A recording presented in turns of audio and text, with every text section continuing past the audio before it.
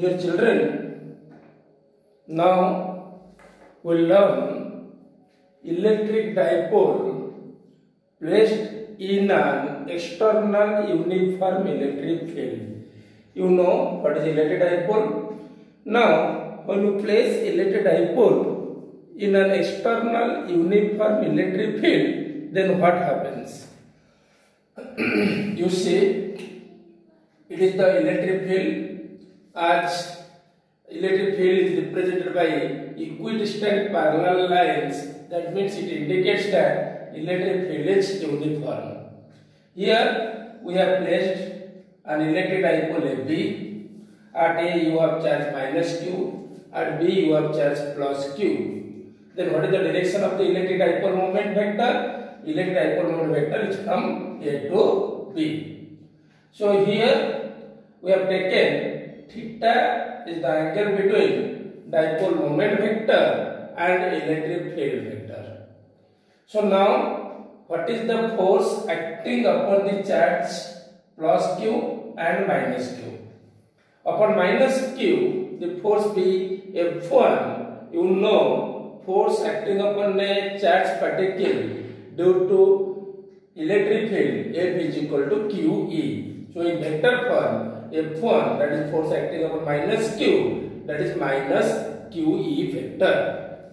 What is the direction? As we have learned earlier, the force acting upon negative charge is in opposite direction to that of electric field. Electric field is towards right, so the force is towards left, acting upon minus Q charge. Upon plus Q charge, by similar argument, it is towards right, that is F2 vector is equal to plus QE vector. So what is the net force? Net force F is equal to F1 plus F2, that is minus QE plus QE, that is equal to 0.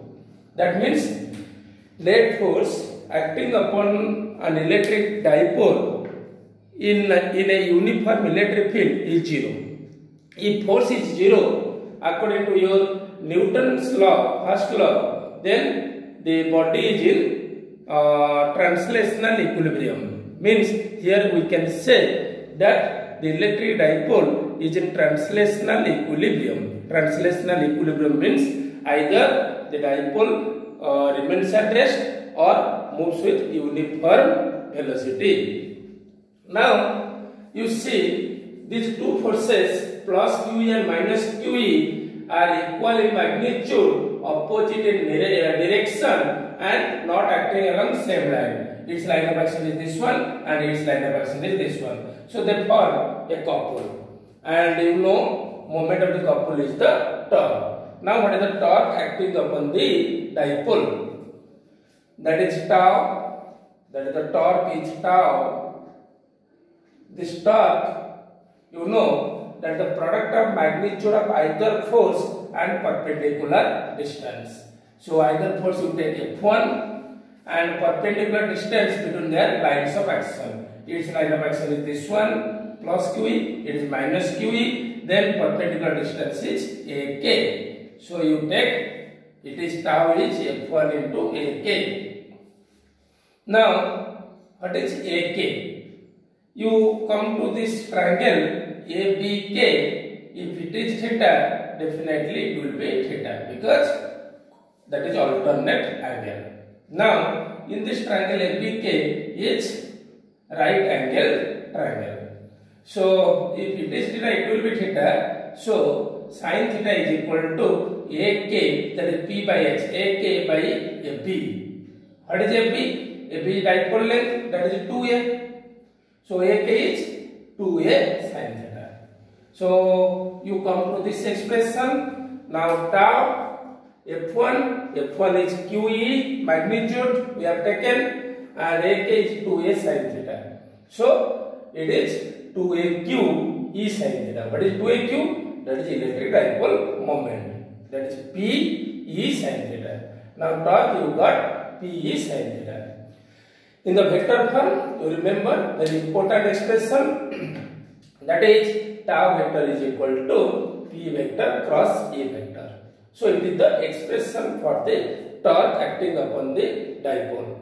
So you remember when an electric dipole placed in uniform electric field, it experiences zero force, but it experiences torque that equal to P sin theta. Now come to some special cases. Case 1, if theta is equal to 0, means the angle between dipole moment vector and electric field is 0. You play it with the electric field represented by equidistant parallel lines. AB is the dipole. It is minus q, it is plus q. The direction of the dipole moment is from left to right. You see here P vector and E vector are parallel to each other, means theta is equal to 0. Then torque tau is equal to P sin theta. As theta is equal to 0, then torque is equal to 0. Now case 2, when theta is equal to 180 degree, means dipole moment is anti-parallel to the electric field. Now you place electric dipole AP, you take minus q at right and at left plus q. What is the direction of the dipole moment vector? That's from right to left. But electric field left to right. Then what is the angle? 180 degree. So what is the torque? Tau is equal to P sin theta. When theta is equal to 180 degree, then sin 180 degree is 0. Then torque is equal to 0. So now come to when theta is 90 degree. Another case, case 3.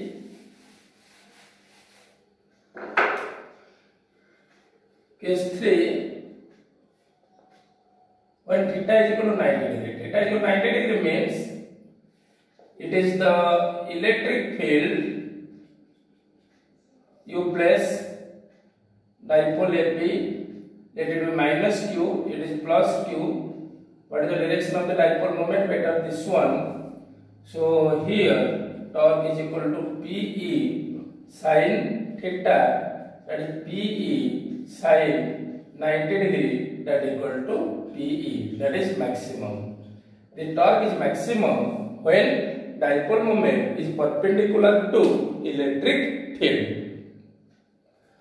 So now, if the external field is non-uniform, then what happens? If it is non-uniform, then what happens?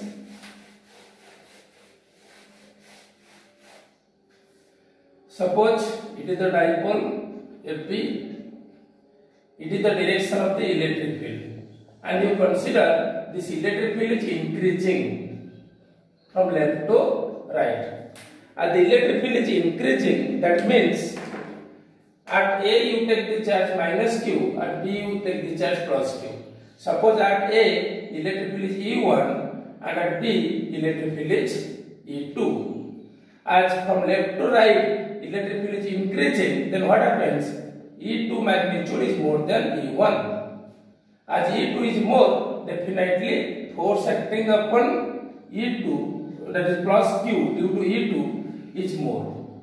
Let it be F2. And force acting upon minus q due to E1, it will be less, because here we have taken E2 magnitude is more than E1 magnitude.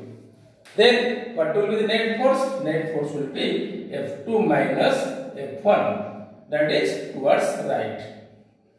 What is the direction? That is towards right. That means if you place electric dipole in non-uniform electric field, it experiences force. But in uniform electric field, it does not experience any force.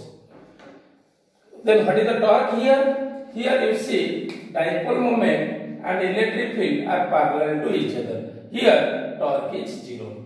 But for any other angle, if you place the dipole, then it experiences torque as well as force.